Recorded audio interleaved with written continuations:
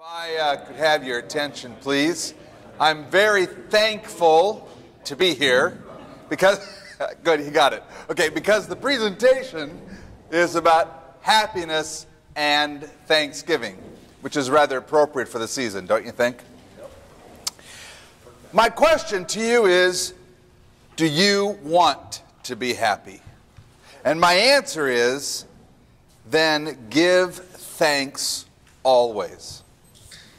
As a matter of fact, this question, do you want to be happy? Somebody by the name of St. Augustine of Hippo said in the 400s, even before we get the question out of our mouths, the answer already erupts from the other person. Yes, of course I want to be happy. What that means is there is this universal tendency towards happiness, a universal desire among us to be happy. Now, it's no surprise that authors have been writing about happiness for millennia. You think, for example, about the ancient Greek author Aristotle, wrote much about happiness. Sadly, the topic of happiness was suppressed for centuries in Western civilization, especially during what we call the modern era. Now, it resurfaced in the last half of the 20th century, and it has become central again to our cultural dialogue. What we're going to do is we're going to begin a series of 5 answers to the same question, do you want to be happy? What we're going to do is do 2 this month, November, take a little break. Father Ben Bradshaw will be here in December, and then I'll come back in January and do 3 more answers to the question, do you want to be happy? There are a multitude of resources, and unfortunately we didn't have the handout prepared today, but we'll have one next time, which will include this week's handout and next week's handout, because I include on there some resources that you can research on your own on the internet. I'm going to give you some of those today. If you want to write them down, that's fine. Otherwise, we'll have them available, and it will be on the St. Leo's Lunch website. Okay? So, to begin, again, let's go back. The question is, do you want to be happy?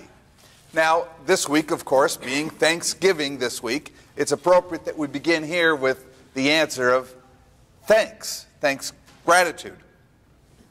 One of the benefits of the question of happiness, or the topic, resurfacing in the 20th century, is that we now have methods to produce data to show how happiness can actually be increased. And the results of this research confirm what we Catholics believe, how we celebrate, how we live, and how we pray. The first point about the research is that grateful people are happy people. As a matter of fact, in all of the research concerning happiness, this is one of the results that appears over and over again in the data. I'm going to suggest that if you wanted to look at a couple of sites, you could go to Live Science and see this article on how gratitude improves happiness. And then Time Magazine itself had a great article on the health benefits of gratitude. I'm going to share with you a little photo. I hope you can see this well enough. Those are pancakes on a table. Actually, it was our table. And I woke up early one morning from a nightmare. And in the nightmare, all of our children had been killed. For those of you who don't know, I'm married. We've been married 31 years. We have 7 children. And we have 3 grandchildren. Now, at the time, none of our children were married yet. I was in the habit of making pancakes every Saturday for our children. And on this particular Saturday morning, when I woke up early from that nightmare, I had a choice in front of me. I could have done it the same old way as I did before. But what I decided to do this time was to make the letters of their name in pancake. And so when they woke up that morning and they saw it, every morning they say, thanks, Dad. But that morning was very special. And it was very powerful to me. And it was one way for me to show my gratitude, and I hope increase the happiness in our family. Now, among the children we have are two sets of twins, two sets of twin boys. The two in the green t-shirts are, in the front is Joshua and then Joel, and they look quite a bit alike. And behind them are Matthew, and then on the other side with the cap is Luke. Now, among the researchers who do research on happiness, sometimes there are psychologists who also do twin studies. In particular, this one time, a psychologist who also is the father of twins decided to determine the happiness of his twins who were opposite. Joel and Joshua look a lot alike, they act a lot alike, but Matthew and Luke, almost because like they're on the other side of the van, are opposite. When Matthew is cold, Luke is hot, and when Luke is cold, Matthew is hot, and when Matthew sees things half empty, Luke sees things half full, etc. So one day this psychologist father decided, I'm going to do a little experiment. It was the birthday of their twin boys, and he decided to take Matthew's room and he filled it with gifts and toys. And then he took Luke's room and he filled it with horse manure. Oh my goodness. And he walked by Matthew's room and he was crying. And he went in and he said, Matthew, what's wrong? He said, this is horrible. All my friends are going to hate me. Now they're going to be envious of me because I got the best toys in the world. And I'm going to have to buy all these batteries. And what happens if something breaks? Matthew's the eternal pessimist. So then he walked over to Luke's room. And he saw Luke jumping up and down. And he opened the door. And he said, Luke, what's wrong? And he ran to him. And he said, Dad, thanks. And his dad said, why? He said, well, there's got to be a pony in here somewhere.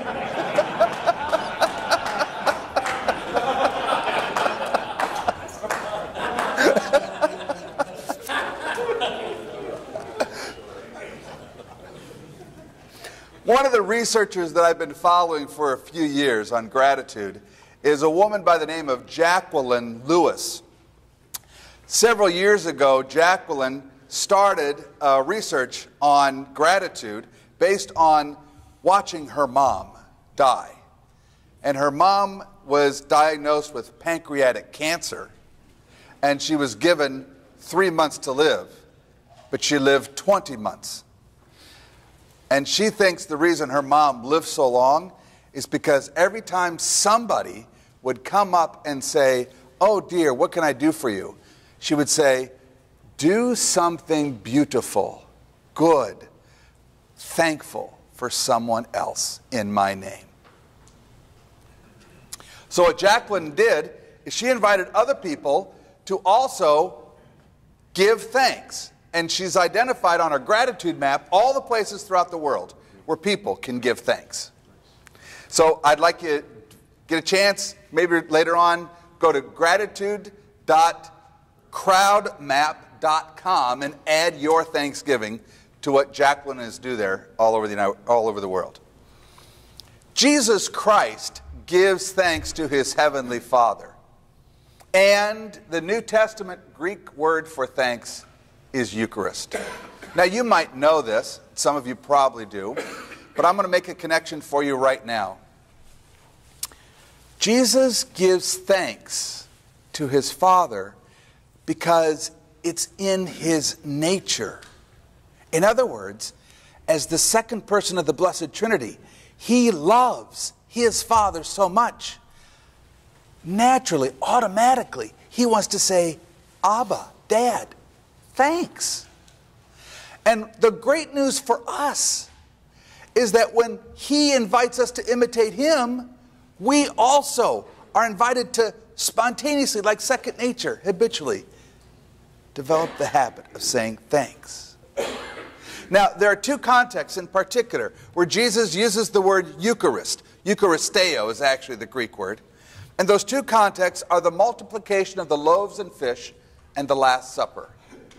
So in Matthew's rendition, he took the 7 loaves and the fish, and having given thanks, he broke them and gave them to the disciples, and the disciples gave them to the crowd. Notice, he gave thanks before he distributed them. And then the second context, and he took bread, this is the Last Supper now, before he suffers and dies, knowing what's going to happen to him. What does he do? He gives thanks. Knowing the bad that's going to happen, he gives thanks. Knowing the betrayer is sitting at the table with him, he gives thanks. He broke it and gave it to them, saying, "This is my body, which is given for you. Do this in remembrance of me." So, if you want to be happy, then give thanks always. So thanks for joining us today at St. Leo's Lunch. For those of you who might or might not be Catholic, especially those of you who aren't Catholic, you're always welcome to worship with us in a Catholic church. And if you don't know of one, at the end you can ask me and I'll guide you and direct you to one, because we'd love to have you at the Eucharist giving thanks to God our Father. These are some discussion questions, but before we get to a discussion, I'm going to invite Bryan Watson to come on up and give us a little testimony.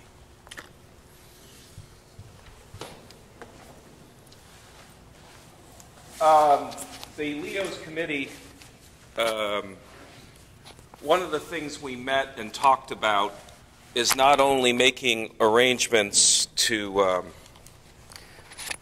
seek out really good live content for us to be around, to encourage us to make a friend and be a friend and invite someone new here. So we're blessed to have Mark, but we thought, something's missing. And Mark is teaching and has this great handout on how to produce a 3-minute witness talk. So basically to explain how his story changed mine. So in 3 minutes or less, I'm going to try to do that. Yeah, they're taking bets as we speak, but 12:13. So I'm Bryan Watson. I'm over at St. Anne Bartlett, and I am a clueless cradle Catholic. And went public school kid, tried to go to CCD, as many of you know it, catechism. Still don't even know what that stands for. That's how clueless I am. But I know that it means Sunday school.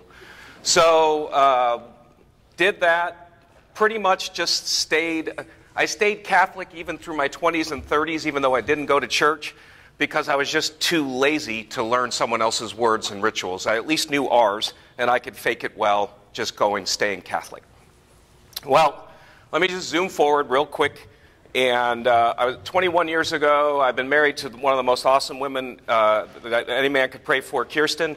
Kirsten and I have 2 girls, and my oldest was at St. Anne Bartlett, and we just put her in there, and it was 2nd grade, and she's 16 now, and my wife said, there's no way I'm going to let my daughter get First Communion, and I'm not going to. So she went into RCIA and became Catholic. And as the first time I ever caught a clue about my faith, when she brought home her material, I'm going, I didn't know that. I didn't know that. I didn't know that. So not too long after that, I became a knight because C.J. Birdie finally won and broke me down, and I became a knight. And then at the first business meeting, I get invited to Men's Morning of Spirituality, which was January of '09. And I got this card in my hand. I wake up on March 21st going, I don't know what I'm doing. I don't know where I'm going. But I head off to Men's Morning by myself.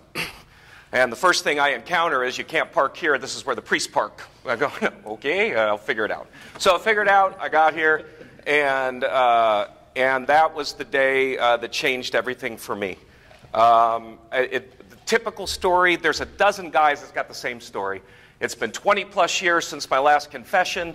I pray this really weird prayer in that church right there that says, "Come, Holy Spirit." I had no idea what I was praying, but I remember Father David Graham's confession. I remember nothing, or I remember everything of the day that I went home a completely different way and knew everything was going to be different from that day on. I can't explain.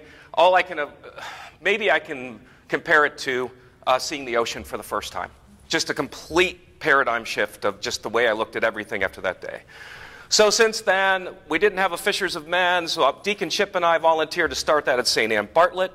So most of my head knowledge came from trying to put together material for us guys. I've been doing that at St. Ann since '09. We had such a big growth in the beginning that they even asked us to host the next Men's Morning. So Men's Morning 5 was at St. Ann Bartlett, Deacon Harold Sivers, somewhere there.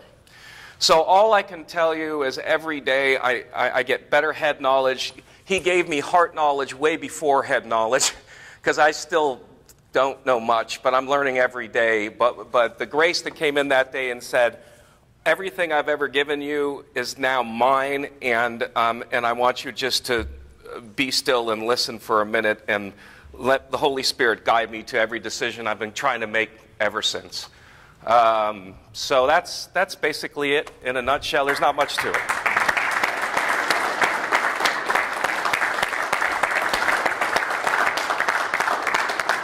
I got 12:16. That's 3 minutes. All right. Good job. All right, brothers. Here are some discussion questions. Why don't you gather around your table and start answering some of these, please. Good job, Angie.